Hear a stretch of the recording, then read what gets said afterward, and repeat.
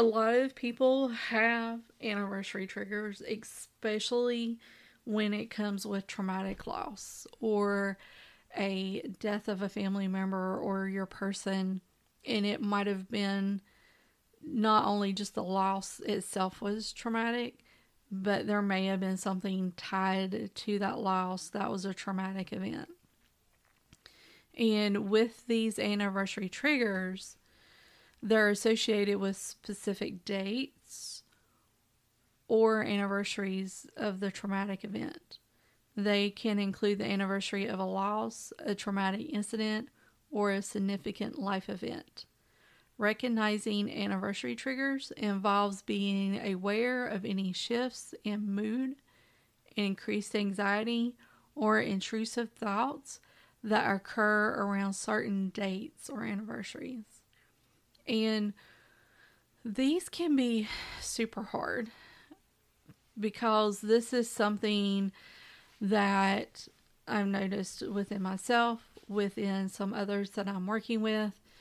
And when that anniversary, that date comes around, and it can start manifesting a good week to 2 weeks maybe before this anniversary is upon us. And you'll start noticing that you're feeling down, that you're feeling grumpy.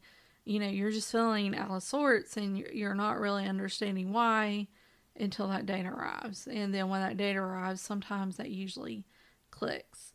And sometimes for me, June and September are two big ones for me, and it's something that I work through. And when we recognize that and we become aware of those shifts, then we can actually work to cultivate a better self-awareness of that, better mindfulness, and be introspective. And by doing that, we're paying attention to the emotional and psychological responses in different situations and environments. One of the hints that I have, I just hit the crap out of my mic. One of the things that you can do is keep a journal to track patterns, noting any commonalities between situations where intense emotions or distress arise. Seeking therapy or counseling can also provide guidance and support in identifying and understanding the triggers more deeply.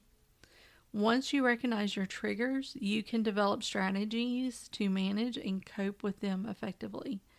This may involve implementing self-care practices, practicing grounding techniques, seeking support from loved ones or professionals, and engaging in trauma-informed therapies such as cognitive behavioral therapy or eye movement desensitization and reprocessing, which in short is called EMDR. And when we learn those coping mechanisms on how to deal with our triggers and to recognize them, it really impacts your life for the better, because now you have the tools to be able to have awareness of that and to be able to start looking at those situations and getting to the point to where you may be in that situation, you see it, but the emotions is sort of removed from it, and it allows you to see it for what it actually is and to be able to break that different and that difficult pattern. Thank you for listening for me today. And I know that you're unstoppable. You are the beacon of hope, and you are loved. Like this podcast, do me a favor and share among your friends and your family. Let's get this podcast to grow. You can also find me on Facebook, Instagram, TikTok, and Twitter. And I also have a website. You are loved.